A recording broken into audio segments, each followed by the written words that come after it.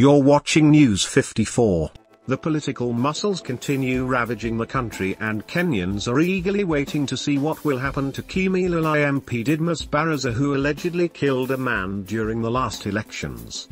Things are getting messy for him after DCI Kenya disclosed this information.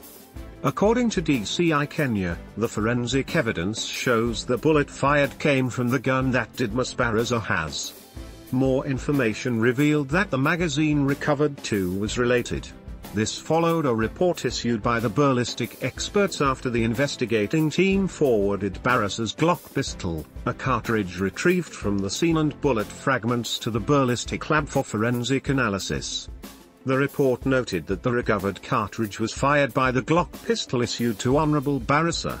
Further, a post-mortem report by the government pathologist opined that the cause of death was severe head injury occasioned by a gunshot wound. During the autopsy, bullet fragments were also retrieved from the scene.